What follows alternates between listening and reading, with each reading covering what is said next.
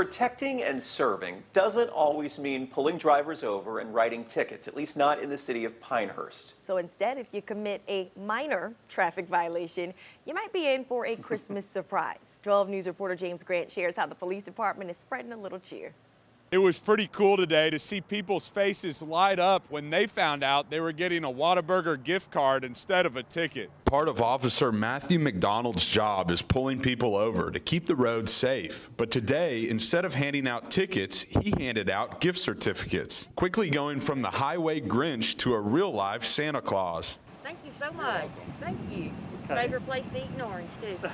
Tammy Ambrose didn't do anything wrong. She was pulled over as a reward for her safe driving. Tammy was surprised with 2 Whataburger gift cards. And she wasn't the only one who got a little extra Christmas cheer. Brittany Haley and her husband were pulled over and presented with a gift card to Lucy's Cafe and Bakery in Orange. This small gesture made a big impact to a grieving family who just lost their mother-in-law Wednesday night. I wasn't expecting, you know what I mean? So this is super awesome. Appreciate that. Really appreciate that.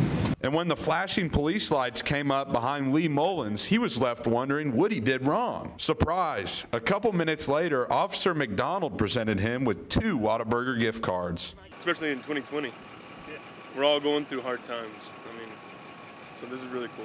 And after rolling through a stop sign, Colin McCullough was pulled over. Busted? Think again. Officer McDonald had 2 Chili's gift cards for him instead of a ticket. This is pretty awesome. I was expecting to get a ticket, to be honest.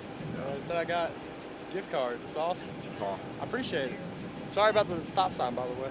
Kendra Swanson, she struggled during this pandemic. A traffic ticket would add to her financial frustrations. Thought I was going to have like a $300 ticket. I was going to have to come up with the money to pay.